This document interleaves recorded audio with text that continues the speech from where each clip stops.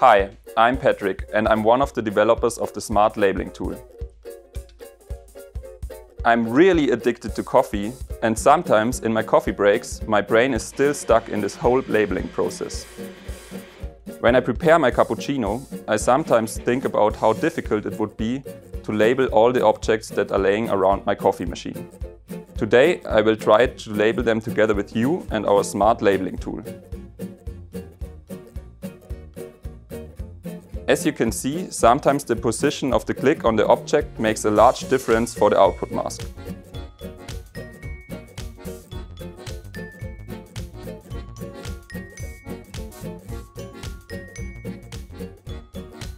Usually, we use the labeling tool to label industrial objects in a production line or defects like dents, scratches or contaminations.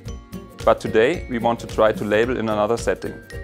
Although these cups, tools, hands, fruits and things that we are labeling here are no typical industrial objects, the labeling works very nicely.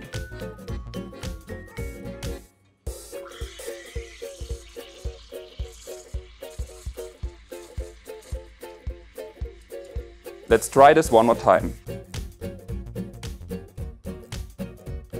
In some cases, the labels are not perfect, but for my needs they are good to go. And they could still be adapted manually.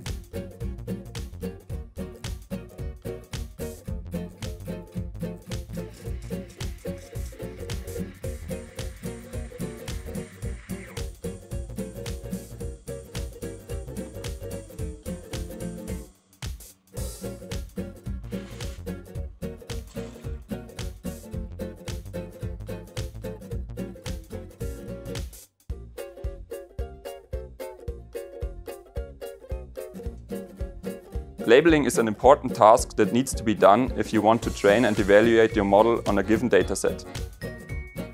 You basically tell the model what the desired output is. Especially for segmentation tasks with pixel-precise masks, this can be tedious and time-consuming.